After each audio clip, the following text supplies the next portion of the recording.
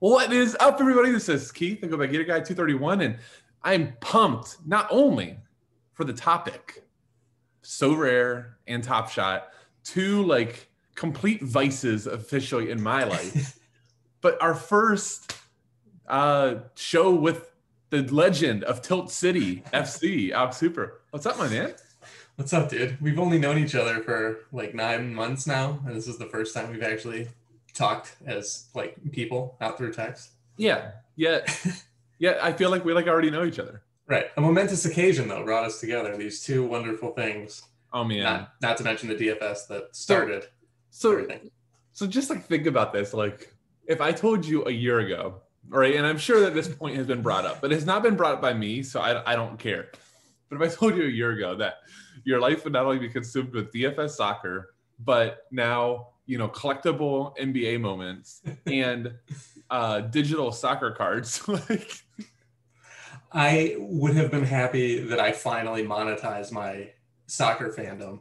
You know, like it took long enough. True. When you can get into a niche sport, niche sport in America at least, and turn it into something, any amount of love for sports, turning it into money is pretty cool, because otherwise it's kind of a fruitless venture, especially when your fandom journey is like mine. Like I'm from Cleveland and everything always sucks other than 1 year, and then I choose a soccer team based on that kind of tragicness. So that's why I end up cheering for Spurs. Right. But that's literally why I chose them. Like there were people in my circle who rooted for Spurs, and I was like, yeah, it makes sense. So yeah, tragicness is in my life, so I'm glad to monetize that. And you know what? Like, it's probably good for these platforms because wow, and you know, I'll specifically talk about Sorare. I haven't had the experience on Top Shot. Maybe you will, but you know, you have at one moment what you think was the best buy ever, and then he gets injured in warmups, and you see his value like gets shot in half. So there's definitely ups and downs. Actually, it's funny. I don't know if I ever have shared this. But like, you know, a lot of people know I'm a Liverpool fan, but most people don't know why I'm a Liverpool fan. So like, as I was really getting into soccer, it was Suarez and Daniel Sturridge that season that they, you know, were just putting up goals. Mm-hmm. And Sturridge used to have the dance. Oh yeah, I do it all the time when I score in FIFA. And I was like, that's awesome. I want to watch this team. Just because I like to see that guy, like he looks so pumped. And then like Suarez was just amazing. And that became my Liverpool fandom. And then it went to hell really quick for a bit. And, you know, was better the last 2 years, and it's back to hell. So that's cool. True. Right. Actually, on that note though, a guy in my Top Shot group, an old high school friend, we were talking like our Top Shot Discord turned into a soccer chat the other day because someone asked me for soccer bets, and we got to talking about Daniel Sturridge, and this dude was like, yeah, normally like I root for the Sweden national team, but also I like Daniel Sturridge. And he's like, what is he up to nowadays? And I was like, oh, he just got like let go from his Turkish team because of a gambling issue. I was gonna say, I think he's in Turkey. Don't buy him on Sorare, guys. Don't buy. Yeah, don't not do an it. Investment. Unless, actually, you know what? I don't even think he has a card, but maybe if he went to the MLS, he would be a great investment. That's true. All right. So we're gonna do this two ways. So Alex is the Top Shot aficionado, of at least close to it, and you know, if I know a little more on Sorare than him, so we're gonna talk each among two. More popular right now is NBA Top Shot, obviously. So I want to start out, Alex.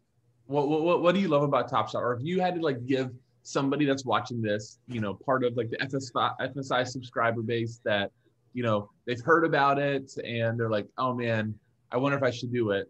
Give like the little why you love it and why they should do it. Why you should do it is easy. Like if you can get a pack, you're going to profit. Right. Currently. I don't know how long that's going to be the case. We have $239 pack or $229 packs coming out today, all-star packs. Yeah.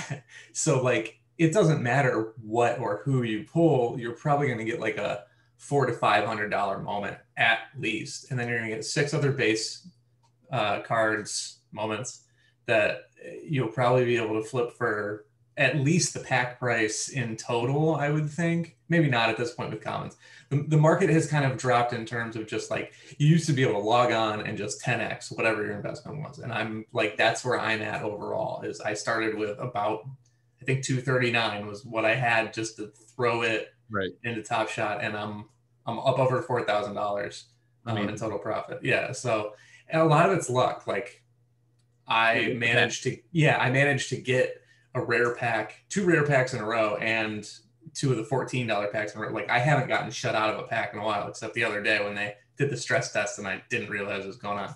But as for why it's fun, I mean, the profit is fun, and the profit, again, like I wouldn't log on to Top Shot and just start buying moments. Maybe buy one, like you can get. I got a Jared Allen block for $7 the other day because I like Jared Allen. I'm a Cavs fan, and he gets me excited right now. So I'm just trying to. I have one of his limited editions from the Nets, which has actually dropped quite a bit in price from where I bought it when the market was super high, but I like learning markets, like I didn't know anything about markets until I started playing FIFA Ultimate Team, and then I kind of learned it that way. And then now I'm actually applying it with real money. If you're into that sort of thing, like Right. to be able to take your fandom and your love for basketball and kind of learn that market and how that works is super cool. But I mean, the cards are just dope. Like if you get cool moments, it's exciting. And for some reason, just to brag on Twitter, like, yeah, I have this sweet Kelton Johnson dunk.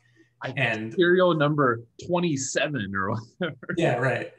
Yeah, I have one that's actually pretty low. Let me look at my. Gotcha. It's 535 of 2021, and it's currently the low price would sell for $592. So like, and he's a guy that has some definite upside. Like, and I guess that's my next question for you. So, like the hardest part I've had at Top Shot, like I've gotten 2 packs. To your point, 2 packs. I think one was like $8, and the other one I want to say is $14. And I turned that. I don't know. I put $300 in, and I just had to buy a moment to qualify for the All-Star pack. So I bought a Jaylen Brown dunk because I was like scrolling through who the cheapest people are, and I'm like, I don't want to just buy a crap player. I'm like, oh, Jaylen Brown, he's actually good, and so I bought one of his. But I think my account's at like $792 just from 2 packs, and I've done nothing else in the platform. Right. And I guess so that would be my next question for you. Do you think there is a lot still left in terms of buying the secondary market and trying to flip stuff?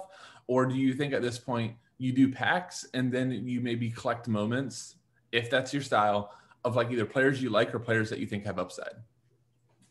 Yeah, if you're going to buy, I mean, I was concentrating on like whatever the lowest price was, see how high a cereal I can get for like $5 more, $10 more. And that benefited me in some ways. I think the big thing at this point is one, definitely still, if you can get your hands on packs, like if you have the liquid assets to try and get packs, absolutely try to get in line and do it. But other than that, what I'm doing is trying to leverage the challenges. So when we got those pre-order packs, when they finally came through, I got 2 cards out of 4 that you need for the Mike Conley All-Star card challenge that ends in like 18 days. Knowing that what's going to happen is once the KD Rising or Seeing Stars challenge expires, you're going to need KD plus Conley plus all of the other All-Stars on Team LeBron to be able to get that LeBron card. So I'm not going to go for the LeBron card because I only had a Bradley Beal and I was able to flip that for like $200 and finance getting, like I ended up getting the guys you need for Conley because I got 2 in the pack. It only took me like $150 to get the 2 or 3 more. I think it was actually 5 guys, not 4. So I Conley for a time. Right. Yes. So even if it's a $40 to $60 profit, like that's fine with me. I'm just trying to hit singles and doubles, but basically I'm just trying to leverage that stuff. And like I got a Damian Lillard in one of my Seeing Stars packs, or actually it was my rare pack. It was the rare pack where I got Keldon Johnson. I also got a Dame Lillard Seeing Stars, and I knew that he was going to be in that LeBron challenge. I'm still sitting on him. Those prices are rising. I think I can get like $350 for him eventually. So I think what would you have gotten, and what would you have gotten if you sold him right away? 198. Okay, so you've almost doubled just by holding. Yeah. So just pay attention to the Top Shot Twitter, the First Mint Twitter. We have the free Discord at FSI. Like, pay attention to those and learn about the challenges. People are really good about anticipating what's coming next. So do that, and you can find value if you just sit on things. Like, I'm not necessarily a proponent of, unless you need the capital to get to the next pack. Right. I think unless you can sell something for a huge, huge gain, you just sit on it until there's an opportunity to sell. Yeah. So I'm going to ask you a quick question, then we're going to move to Sorare. But like, so like my personal experience, and I'm such a novice, but I got like the LeBron Series 2 assist, and I like looked up, that was an $8 pack, and it was selling for like $230. And it's a common, right? There's 35,000 of these. I'm just like, I just gotta get rid of this thing, because the more that the more that come out in circulation, I think that this is just gonna fall. Was I right or wrong? I think you were right, for a common especially, Common. because there are ways, my buddy knows, I actually haven't found it myself, but there is a way to see what amount of the mints have actually been packed at this point. And what it's on evaluate.market or whatever. Oh, okay. See it. Yeah, it's on there. Okay, I haven't found it in there yet. I've been using Moment Ranks because that factors in serial number and gives me a little boost and makes me feel a little better about my investment, because I've bought higher serial numbers, like I mentioned. But yeah, no, that's a good thing too. You have to know how the market flows too, because generally you get things in a pack, people start panic selling. The people who are like newer and not like in this for long-term collections. So it'll go up a little bit, and then the market gets flooded. There you go. Yeah, see, exactly. So only 26% of these are owned. So like that number is going to go down quite a bit. It's 35,000. Like the commons used to be 15,000 in circulation. They've more than doubled them. So that's going to drive prices down. If you get a common and you can sell it for a big gain, like I think you should swing for the fences. Yeah, because you got yourself enough money to buy the next pack. And that's going to move you up to 500, and that's fine. Yep. And then, so last thing we're going to do on Top Shot, look, plan is hoping to do this every single week. So we're going to keep getting into deeper and stuff. But this is evaluate.market. Hoop showed me this like when I first got on. He's like, before you sell your stuff, just look at what it's gone. So you can just type in a player, it's completely free, type in your moment, find it out, and just look. Like, if you want to sell your moment right away and get the money, you could go list LeBron for 174, and in 10 minutes you'll get a notification that it's sold. And then you do, I guess the last thing I would just share, can you just real quickly just talk about like looking at their serial numbers and making sure they don't sell like a super good serial for way too cheap? Yeah, so high serial numbers, top 100 generally go 10x from what the rest of the prices are easily. Jersey number, so LeBron, the 23 is going to go for big. 23 will probably go for a bump from some of the others in the 2000s. Anything with 69 or 420 in it goes for more money than other things. That's like actually true. And then the last mint, the 35,000th LeBron will go for quite a bit more. So just the pro tip is just pause when you get your thing before you just go sell it. Make sure you don't have a super, and again, don't go onto the Top Shot Discord, like the actual NBA Top Shot. I mean, go on there for joy. Go on there to read and just see how insane people are. But don't go on for tips. It's way too busy. It's going to get done. Like, I'm sure there's a million Discords out there. Ours is starting to pick up steam. I think we opened ours like a week ago. It's picking up steam. People put drops. People are there to give advice to other people that are new. So, you can join ours. There'll be a link. All right, that's Top Shot. Let's go. My time. Let's do it. Yeah, learn me a little bit, because I'm struggling. You were telling me you're looking forward to this, because I'm going to give you some tips of what I'm doing. So, all right, I'll let you be the interviewer if you want it. I'll turn the reins. Well, let's see. I mean, so for people who told me to ramble, although I joked with you, I have a lot to talk about. That's true. I mean, I wouldn't mind your ramblings, because I'm going to pick a lot up from you. So right. basically, Sorare is you take Top Shot in the soccer world, you add some crypto, and there's actually a game aspect to it, which has really excited me. So there we go. So I think here's what I love about Sorare, and it's actually funny. Co-owner Army Dragon, DFS, who got his first Top Shot pack. Now he's into that. But it's like great for him, right? Like, so people don't know this. Like, he was a DFS player. He's like doing a lot less DFS. He does so much for FSI. Like, people have no idea how much stuff that guy does behind the scenes. So shout out to Army Dragon.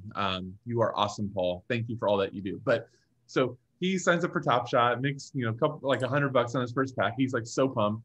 He's like, I'm joining So Rare, and he goes, I need your help through this. And I'm like, dude, I can't. I don't have the time to like it. So Rare. I'll just tell you for those that are like interested, it is deep. It takes time, takes dedication. If you don't want to do those things, stick with Top Shot. Top Shot, you can buy a pack. You can live in the excitement. Like I just put on Twitter. To me, like the moment that the queue line, the last 5 minutes of the waiting period, my heart rate is going up. And then once it's over, and then you're like waiting for your line, like there is no greater sweat. That's like stack corrections when you're winning a GPP. Your heart is just like. Are you the same way on Top Shot with like the line? Yeah, absolutely. It's again because like you just know you're going to profit. So I think for the first rare pack I got, there were 45,000 packs or something like that, and I was like 48,000th in line. So I actually wound up weaseling my way into the back end. And yeah, man, I was sweating because I was like, this is $1,000 difference. And it was. I sold what I got in that pack, I believe, for $1,200. And you had like a 3 hour, you had multiple sweats. You had the first sweat of the line, and then you had the sweat towards the end. But so, that stuff's awesome for an amateur on Top Shot. You get that. So Rare doesn't really have that. There's no packs. You have to build your lineup. But you have to build your team. And right now, things are expensive. Like So Rare by definition means everything is rare. The most there is of like a rare card is 100. And not all of them are in circulation either. Right. So you start thinking about that. There's a huge scarcity element to the game. But what I love and what I like just keeps getting me further and further invested in So Rare is not only the game aspect, Alex, right? I love the game aspect. It's a chance to actually follow along, very much DFS related. I've got this card. I think he's in a great matchup. I'm starting in my lineup. What is he going to do? But there's so many different, even little games going on in between it. So I'm very much a short run player. I've talked with you about this. A lot of people DM me. I have no idea where this market's going to go. It could shoot up, and all these guys that I'm selling for small profits, I could look like an idiot. I already have a few, but I'm also locking in some profits.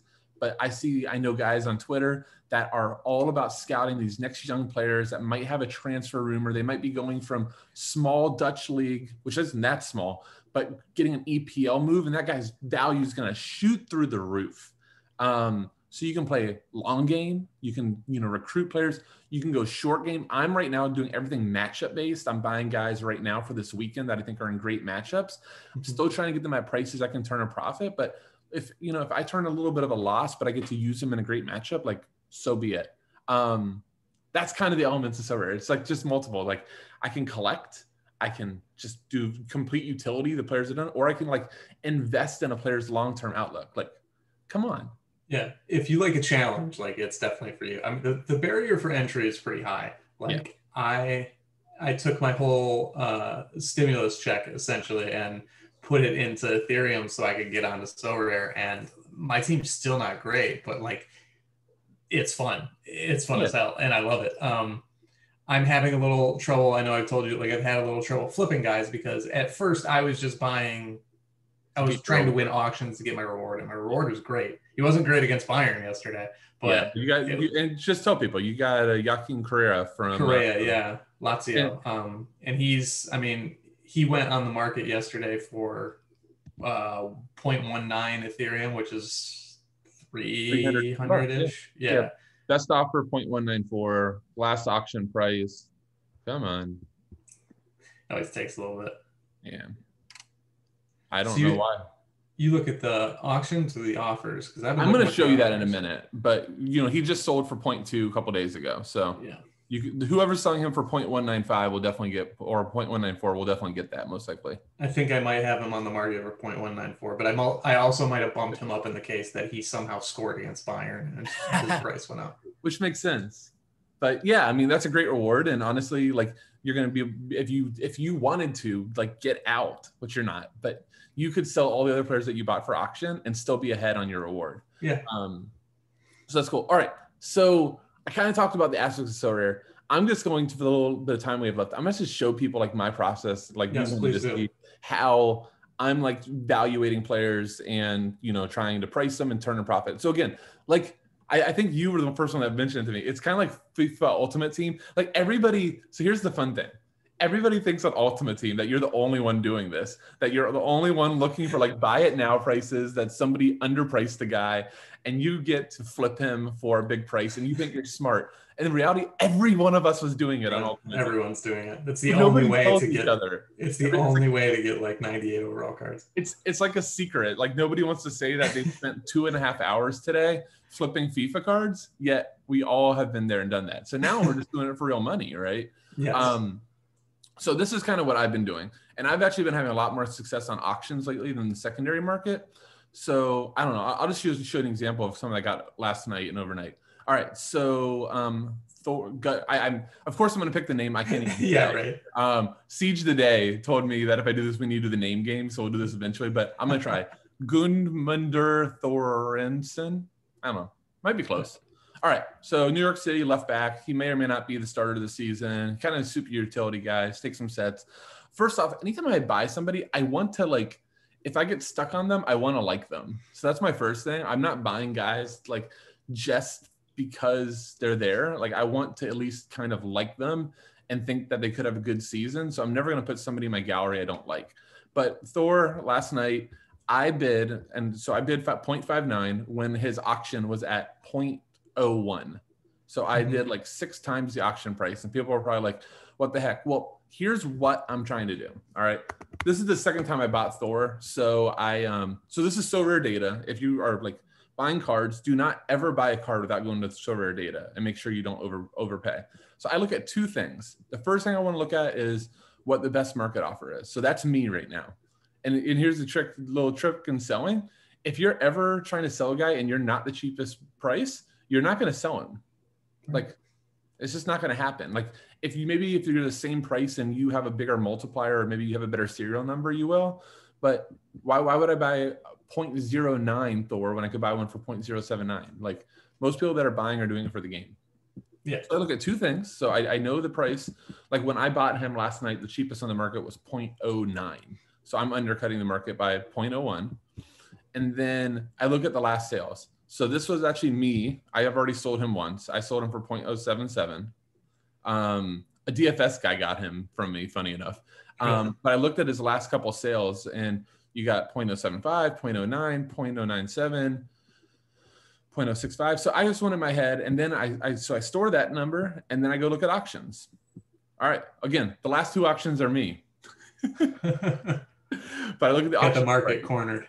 I look at the last few auctions. Okay, he went for 0.069, 0.051, 0.053.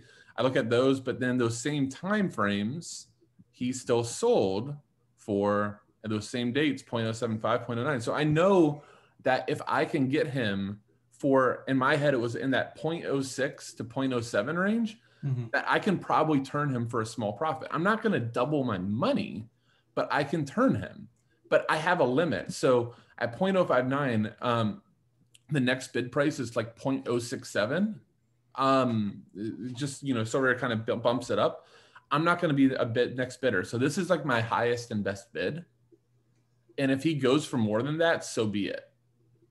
But I don't want to even be that next guy to do 0.067 because there's not enough margin there. If all of a sudden like he were to get injured, I get destroyed because I only had like a small margin of selling.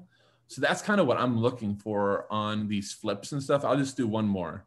And this was at the higher price. So Tornstra. So I actually bought him for the matchup. Feyenoord is playing the worst team in the Everdees. I really want to make a run at a player rewards card as a prize. But so I actually think I got a pretty decent deal on him. Hasn't been a ton of sales recently. So you got to be careful when you don't see a sale for like a week. Right. But last week he sold for 0.275, 0.36, 0.55. This is when the market was getting insane for a bit. Yeah. Right. So you got to watch for the ups and downs, but pretty solid, even back to when before things blew up, still up there. And I was able to pick him up yesterday I'm 0.201. Nice. So he already sold for 0.22. Quite a bit lower than the rest of those auctions. Yeah. And I mean, I bid on him when there was almost an hour left. I bid 0.201. And that was my highest and best number. And like it makes me not like sit there and like outbid.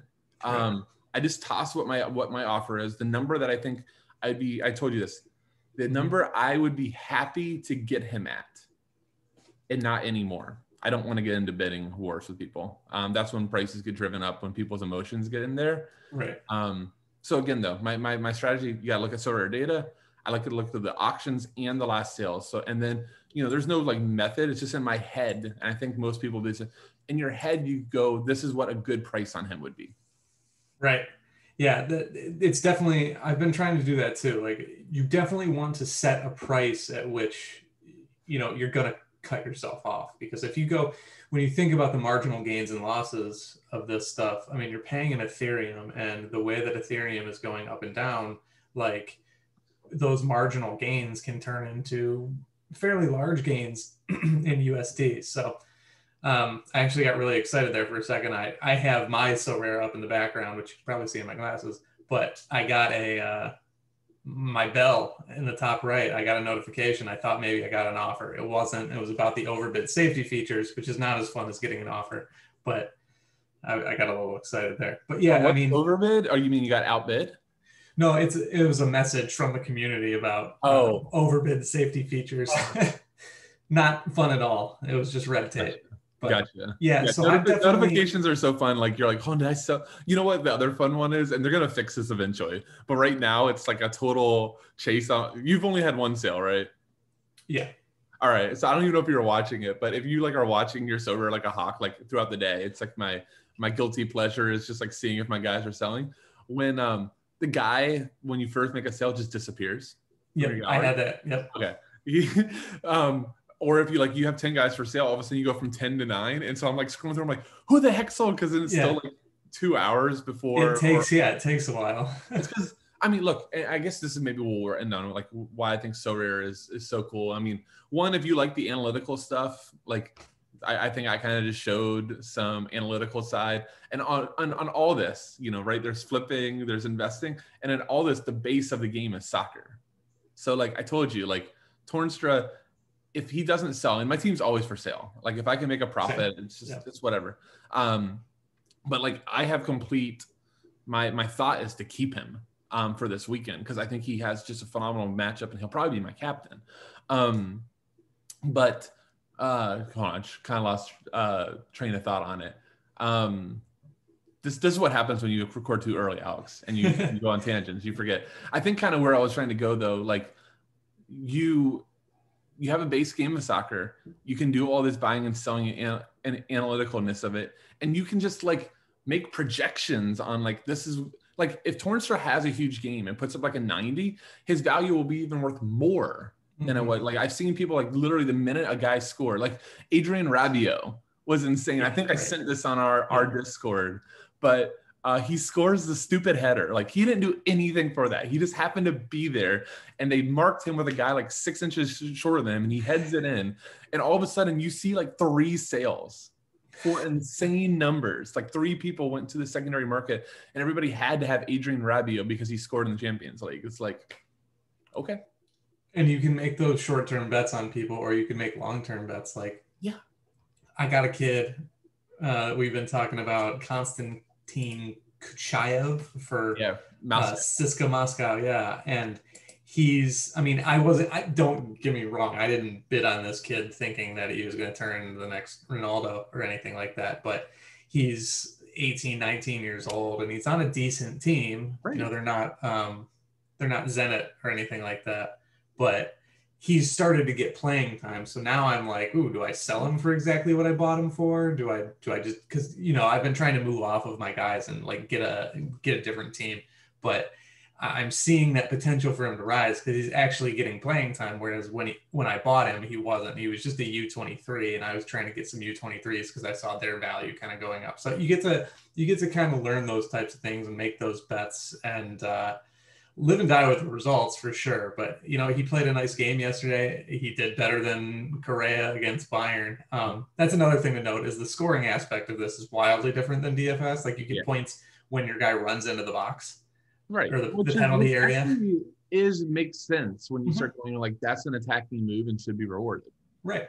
Yeah. See, I love that. That was actually why I moved to DFS soccer is I was playing FPL and it's Okay. like, all right, you get points for clean sheets, you get points for goals and assists, and then there are these really arbitrary bonus points. I was like, I don't It just sounds want like to like, FanDuel.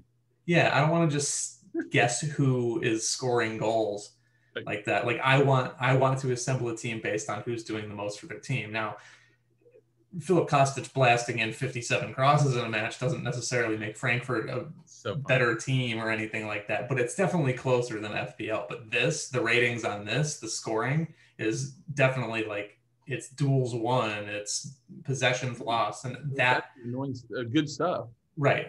I love that about it is that the scoring is actually like you need to find quality players. And if you don't know what a quality player is within a soccer team, then you might just be bidding on names. Yep. So I'm looking forward to learning that. And I do think that there's another big advantage, and we'll end on this because we're going a little bit longer than we meant to, and you have to get to work. But Unfortunately. I think a really cool aspect too is there is still a ton of undervalued players out there that actually are really, really good for their teams. They're just not good names. So, Right. and if you can be early on one of those guys that's really good and it's going to get a move, like you will see, like you just like look at the value of every Bayern guy, like even like Mark Roca, Yeah. who barely plays, Barely, still yeah. sells for like 300, $400. And you could get like a starter that's going to get your team like 60, 70 points for half that price. Yet because he has a Bayern badge, people will pay for it. So now let's say that that same guy that get you 60, 70, let's say he moves to Bayern, and he's going to be worth like one ETH, like easy. Yeah, absolutely. And that's I'm interested in that too. Like you mentioned, the guy that's maybe playing in Eredivisie and moves to the Premier League, like his value is going to go up. Also, he's not going to play for a while probably, especially if he's a young guy. So like that's a bet you have to make. That's an investment you have to make. But like if he turns into a starting center mid for Everton, then all of a sudden, he's 4, 5, 6 times the price you paid for him. So it's long term and short term. I think as far as like NFTs go, I love where Sorare's at. I love its positioning for the future. Yeah, the game I think adds so much, and I know Top Shot is going to add the game and everything, but like I don't know how it's going to work. So it just doesn't work though. Like I just don't see it, and maybe I'm wrong, right? I mean, I got into Top Shot too late, right? So obviously I've already taken a small L on that, but I just don't understand how you can take a moment and turn it into a game, right? Like because LeBron has 17 moments right now, some of them are common, so you have like what over 150,000 owners of the best player in the NBA. Yeah. I think you would have to add like big time multipliers to the rarities, which then all of a sudden you're given like Bales all of a sudden can run his number one mint cosmic John Moran out there with a 500x multiplier if he goes off, so it's going to benefit the top end of that economy a lot. So there are some things to sort out there, whereas like the economy is a lot less or a lot more compressed in Sorare currently. I think that realistically, Top Shot's biggest thing is that they can just do more of these challenges and maybe make some more challenges that are more attainable to the masses, right? And keep it going that way. But I mean, look, realistically, the Top Shot, they don't have to do much because they have a waiting list for people wanting to get accounts. So they don't really have in my opinion, they don't have a huge need to change the game. Just hold it. Well, there was news on Twitter this morning when I woke up saying that the NFL is in contacts with a bunch of different providers. So like, I'm interested to see how that's going to affect the liquidity of the Top Shot market. Yeah. I don't know that it's going to like completely shift it, but I think there's going to be a lot of people who definitely move over there, or maybe at least like you're not going to get the influx. Yeah. Dapper won't know how to get rid of all this money. It already takes long enough as it. Yeah, no kidding. All right, hey, let's end on that. Let's try to do this again next week. This was fun. Yeah, man. It's a hell of a fun way to wake up and talk about two awesome things. It's what I was going to do when I woke up anyway. So yeah. Now you just missed like 10 auctions, and I'm gonna get a text. I'm like, how did I miss Kyle Duncan? Kyle Duncan was for sale, and I didn't get him. I don't have any Ethereum available currently anyway. I got it all wrapped up in MLS, guys. Hey, hopefully I gave you a few tips though in terms of getting your guys sold. So, and Yeah, I think I'm going to relist some right now. All right, guys. With that, I'll say see you.